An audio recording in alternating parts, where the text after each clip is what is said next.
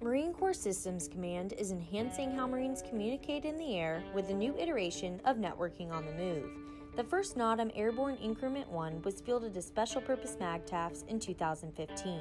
It provides ground personnel real-time access to networks during airborne operations aboard KC-130. The capability enabled mission commanders to conduct en-route planning and execution.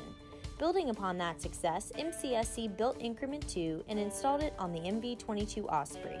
In June, the first of the systems was fielded to the 22nd MEU. The Osprey had to be modified in order for NOTM to be installed.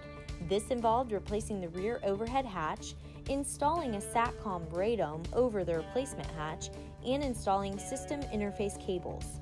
Mission ready, the system provides communications access for up to 5 users, including network, voice, email, video, and text.